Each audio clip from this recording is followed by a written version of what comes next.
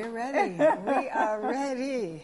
The whole city is ready. The whole country is ready. We call this the Obama factor.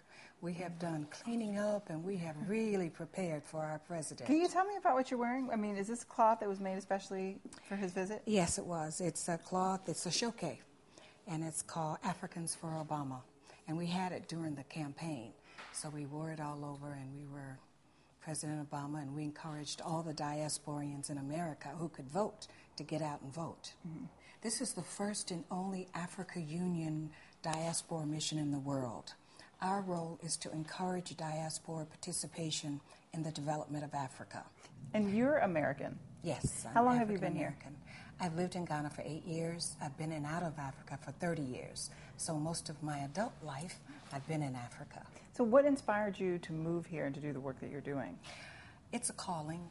It really, really is. I believe that this is part of my destiny. I really believe that in order for Africa to move forward, it's going to be those of us in the diaspora, in America, Brazil, all of us, and we're not necessarily saying all of us come back, but we're saying all of us look back.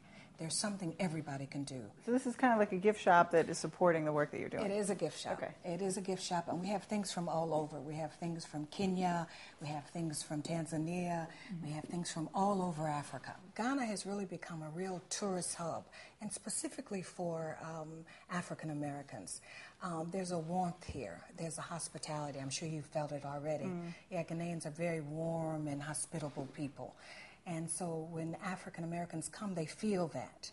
And it's a spirit. It really is a spirit, and you feel it. President and Mrs. Barack Obama, they are the hopes and dreams of our ancestors. And that's what we say here. We are the hopes and dreams of our ancestors. And they really are. Our ancestors died so that he could become president of the United States. And so we're all just elated and happy. And I think that this visit is not just for Ghana, but it's for all of Africa. To have the most powerful man in the world to be an African American of African descent, I mean, having gone through those dungeons and having the pain of slavery and the shame of slavery, and to come back as the President of the United States of America, the most powerful country in the world, I mean, how do you describe the feeling? There's no words. Can you tell me about some of the things you have up on display here? Oh, well, these are things that I brought back. You know, I spent 6 months in the States working for him. But when I came back, I brought him back on the plane with me. Did you actually bring this? I actually brought it back on the plane. In fact, it was so funny. Everybody kept saying, well, where's the president? And everybody was looking around saying, what are they talking about? And then at the end, we pulled him out of, he was checked. So we pulled him out and showed him everybody on the plane. So we brought him back with us. And we just brought these things, you know, so that people, and we have a display, which just a display of pride, really. And we had lots more, and everybody's bought them. Really? Oh, yeah. This was our really big hit.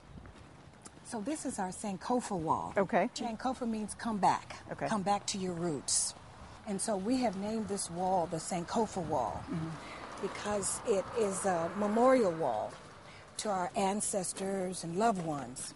It says we are the hopes and dreams of our ancestors. And these are our ancestors. In fact, this is my mother. Which one? Desiree Bennett. Desiree. And that's my father. Oh, wow. And that's my best friend, Charlotte. And that's my grandmother and my godmother. So you put their names here. Why? In honor of them. Most of them didn't get an opportunity to come to Africa, but now their names are here. I'm just curious if you've seen any distinction being made by Africans, you know, kind of saying, well, you're not African. There's something different going on there. Oh, absolutely. Absolutely. As I said, you know, one of the things that we want to do is talk about the positives, but there's some uncomfortableness too. I mean, one of the things is that, I mean, you really have to be here a while before there's a trust and you really begin to feel a part of the society here. So it's not like they just said, oh, okay, welcome home. Do you think African Americans have a responsibility to look back?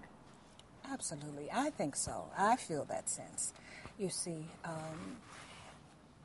and too often I don't think you can be whole until you really know your roots. You know, in terms of confidence as a woman, I really acquired that in terms of my coming back and forth to Africa, because I see who we are, kings and queens and people of tremendous power. And And I think so. I do feel a sense of responsibility when it comes to Africa, very much so.